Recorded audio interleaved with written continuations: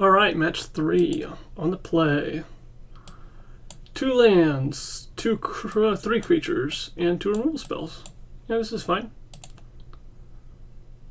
Brown Scale and Angler are a little bit expensive, but this start is fast enough.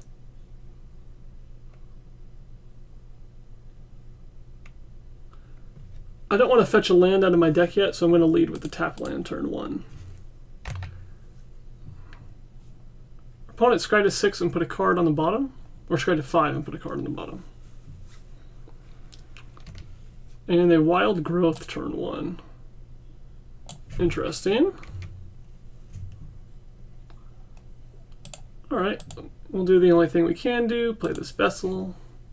Plan on cracking Evolving Wilds for black.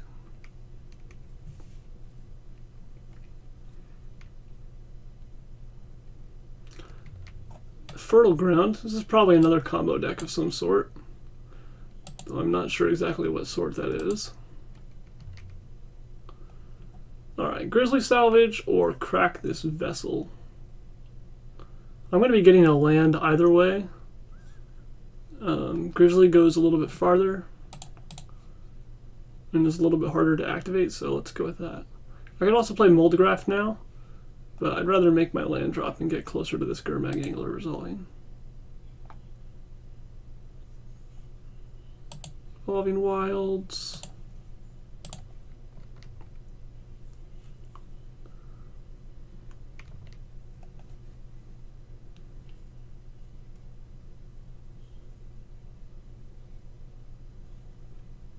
Compulsive Research.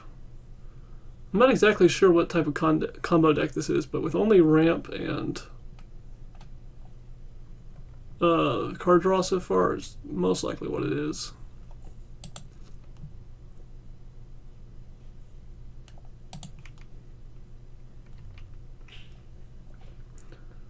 Okay. Here I could play Scavenger plus Angler and then plan on trying to crack this next turn to get Scavenger back online. I could also play Vessel, crack Vessel first and then play Angler, so I can make sure to have 4 card types left for this Scavenger. What's in my graveyard right now? I think I'm going to go with the 2 creatures plan. Try to actually start getting my beatdown on. See if I can outrace this person's combo. And I'll leave an enchantment in the yard. Well, no, I'm going to get an enchantment from Vessel anyway. And I'll probably get a land from Vessel too. Should I leave an instant in the yard? This Doomblade might not be getting cast anytime soon, so I guess I'll go with that.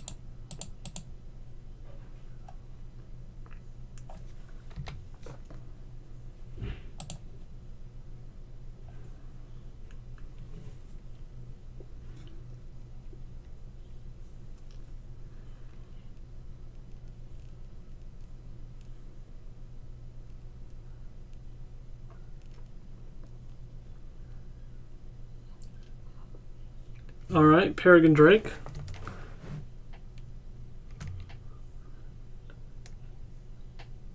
I'm not really sure how this deck plans to go infinite, but I assume it's an infinite combo deck.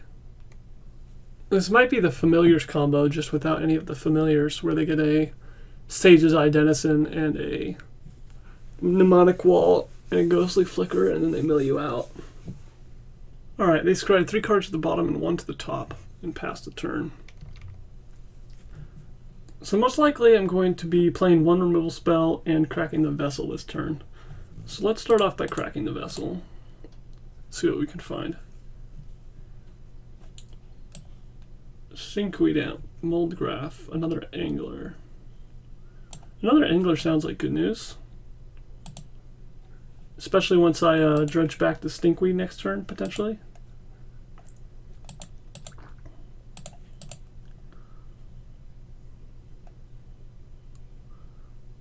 I'm Channer's Editing here, so that Ghostly Flicker doesn't get me. But if they flickered it, it would just come right back in and then die to the Edict anyway, whereas Doomblade, they could use it to save it.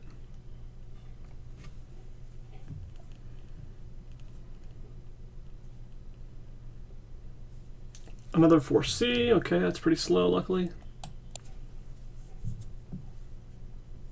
3 cards to the bottom, 1 on top again.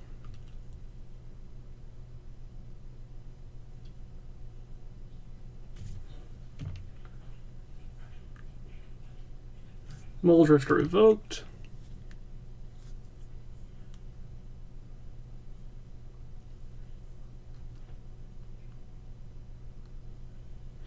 Well, now I don't have any reason to get back Stinkweed Imp.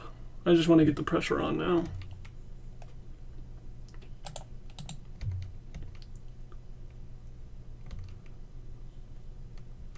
And here I'm probably afraid of like a Capsize Luck maybe. That could be something they might do with an infinite mana deck, which would make me potentially want to play another Angler. However, I also am scared of them flickering a Peregrine Drake multiple times, so I might want to leave open the Doomblade in response to that. What to do? I could play Brown Scale and an Angler, but I'd have to get rid of my entire yard to do that. And it would make this Moldegrath 0 power. I think I'll just hold open removal.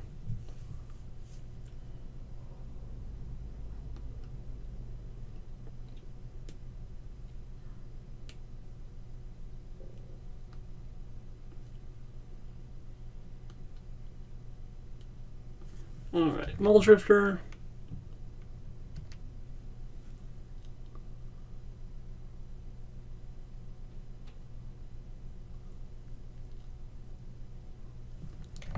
Tribe Elder.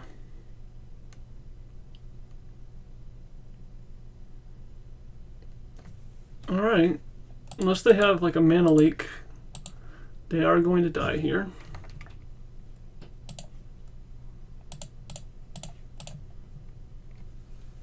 And we're going for the kill right now. Okay, we win. No real clue what our opponent is doing yet. Most likely, like I said, it's the Sage's Eye, Sage's Row Denizen, Mnemonic Wall, Ghostly Flicker combo. And all this other stuff is to draw cards and ramp toward that. What's sideboard? Choking Sands could be interesting tech against all these lands that tap for multiple mana. Nihil Spellbomb could be good against Mnemonic Wall. I'm going to go ahead and bring in the Choking Sands and see if I can blow my opponent out with that. And I'm going to cut all the slow cards that I can. Or most of them anyway.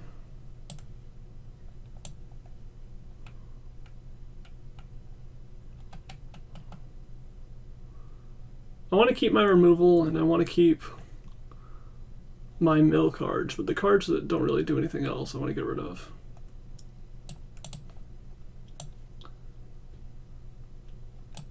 I guess I can cut 1 Angler since I'm cutting 2 of my Stinkweeds.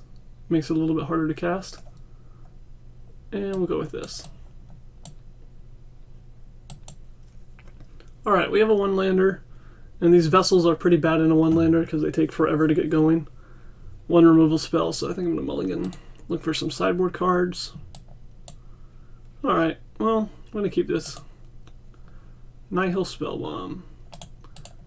I'm not sure how good that's going to be, but I'm going to try it out. Put it on top.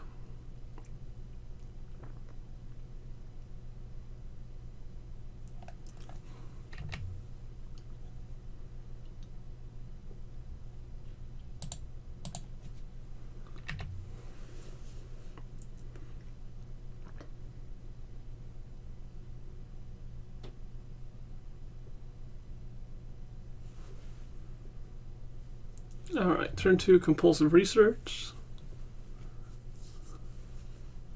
Ditching a Forest. Play this out. Well, they don't have any counter magic up.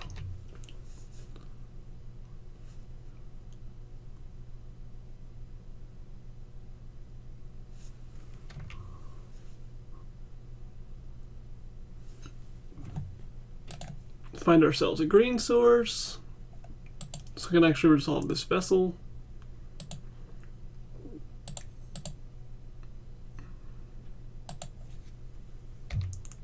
And we might be forced just to cycle this Nihil Spellbomb to find some action. Because if we give them an infinite length of time before we start playing creatures, it's not going to matter how much removal we have.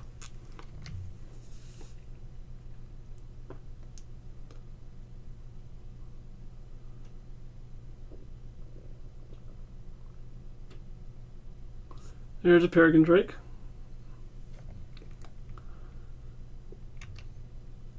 generating quite a lot of mana.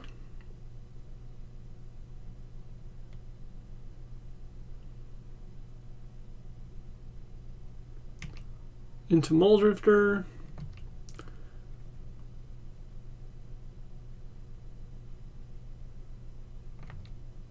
Yet another Utopia Sprawl. They're very intelligently not doubling up on their lands with any of those. Ghostly Flicker. Now they get to go nuts. I could exile that Ghostly Flicker right now before they untap and have counter magic available. I think that's what I'm going to do. I don't think it's going to get any better than this.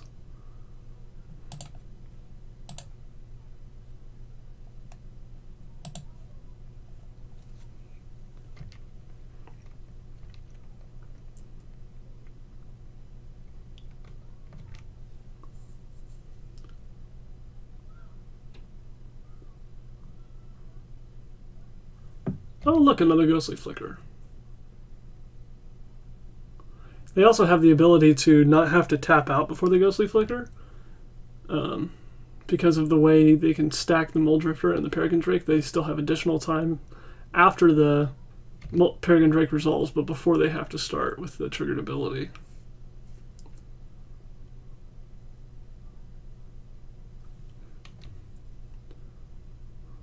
Another Wild Growth comes down. Ghostly Flicker number 3, so I guess me getting rid of that first one does not really matter at all. We go up to 5 cards in hand. Cycle a Lonely Sandbar.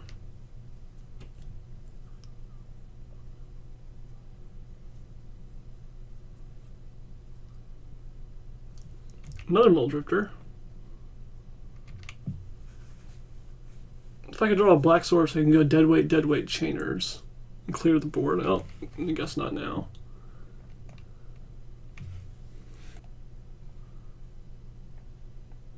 But I think I might end up doing that anyway. Let's see. Deadweight. Oop.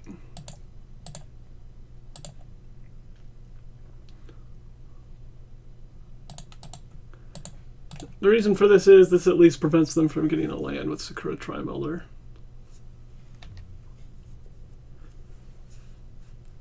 Or potentially saving that to protect from edict effects. Well, this game is going a lot worse for us since we haven't been able to establish any sort of attacking force. 3 cards on bottom, 1 on top. They're at a full 7 cards in hand. Muldrifter, okay.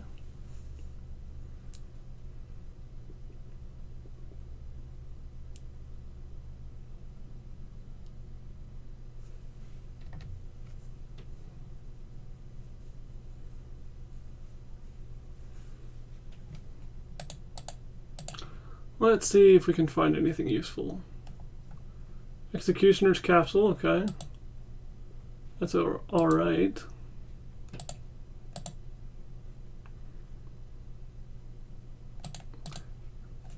Play out this green source so these vessels actually do something. I can play and crack one next turn and crack Executioner's Capsule. I don't think my opponent's going to give me time to do that. They think they're going to probably figure out a way to beat me, since they're already halfway through their deck, down to 30 cards in deck. Have a resolved Muldrifter and Peregrine Drake in like 9 mana right now, maybe 10. Yeah, 10 mana. Okay, Archaeomancer. Archaeomancer, Mnemonic Wall, same thing. So now they get to go infinite. They Ghostly Flicker the Peregrine Drake and the Archaeomancer as much as they want, generating infinite mana. And then they Ghostly Flicker Peregrine Drake and Muldrifter, or sorry, Archaeomancer and Muldrifter as much as they want, drawing as many cards as they want. And then they have infinite mana, as many cards from their deck as they want. And presumably they have a way to kill me this turn. I'm just going to F6 here and see what that way is and confirm it's Sage's Road Denizen.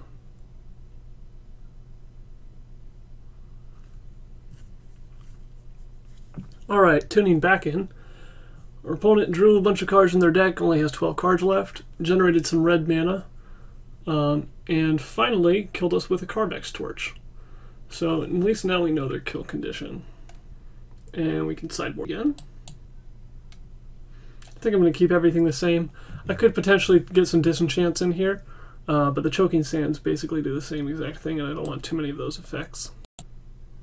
Alright, we get to play first. 2 Chainers, Werebear, Grizzly Salvage. This is fine.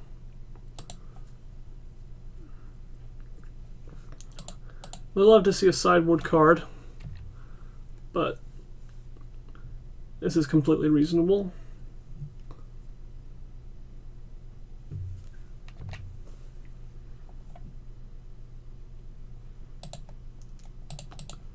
Start off with the Werebear. Next turn I can Grizzly Salvage. See if I can find a way to get to 7 cards.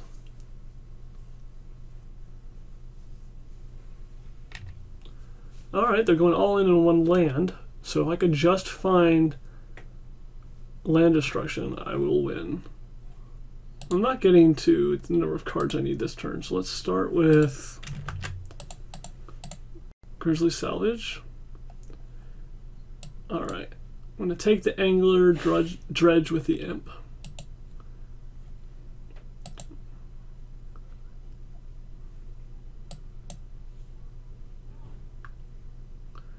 And pass the turn after attacking. We actually don't have our second black source we need for land destruction, so we have to draw that as well.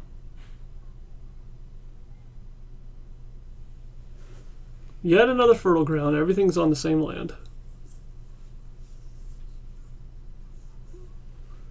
Alright, so do I want to dredge back the Stinkweed Imp? The problem is that everything in my hand is black, and I'm dredging back a black spell, which means I'd only get to resolve one thing, which would be an Angler, which would speed up my clock by getting the Angler on the battlefield, but would not let me draw toward another black source to speed up my spells. I think I'll go ahead and dredge. I think this is good enough. Oh, I did mill one of my Choking Sands, unfortunately, so that's one fewer of those I can draw.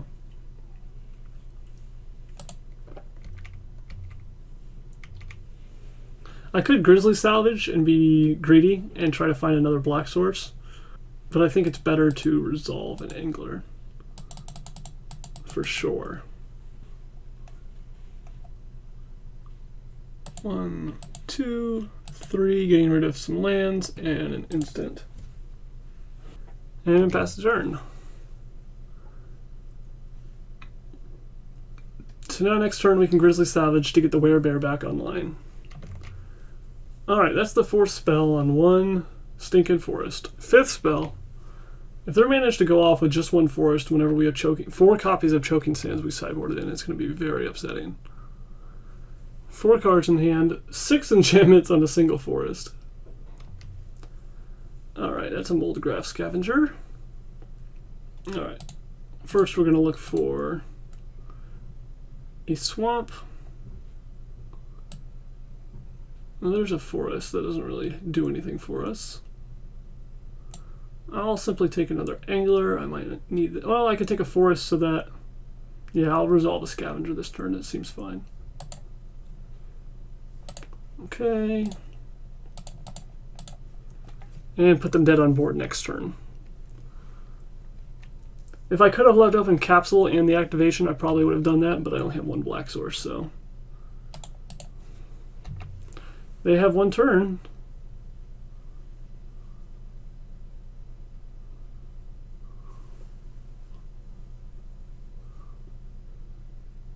Alright, they tap their forest for 7 mana. They're starting off by evoking a Muldrifter. They need to hit an untapped land, probably, so that they can Peregrine Drake as well this turn.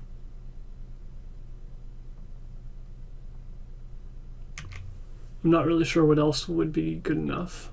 There's their untapped land. There's the Peregrine Drake.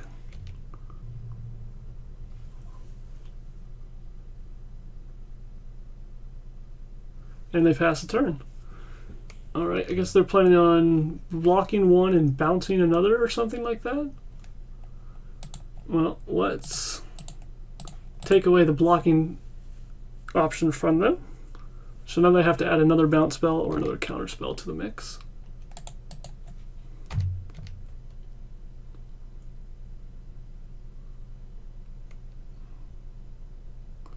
Tangle. Oh, that'll do it too. I guess that's the reason for me not to have attacked with everything there. But then it would be worse against bounce spells, so I'm still glad that I did. I can play Executioner's Capsule to have another kill spell open later, or I can play Stinkweed for the pressure, but it doesn't provide nearly enough pressure, so I'm going to go with Capsule.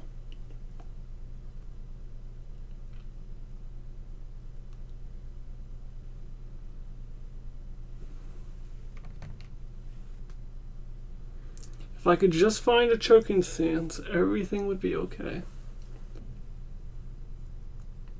They put a card on bottom and 3 on top. And here's another Peregrine Drake. Excellent. For them, not for us. Let's see what they can do with these last 3 cards in hand. And 9 mana.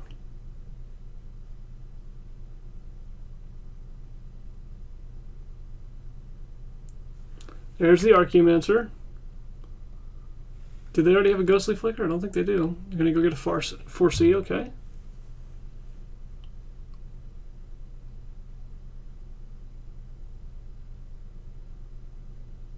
Casting Ghostly Flicker. Alright, well, that's a good game. They have infinite mana now. I'm going to go ahead and F6. It's not really a good game, so I'm not going to concede. They have as much mana as they want. And at the end of all these loops, they can go get their Tangle again.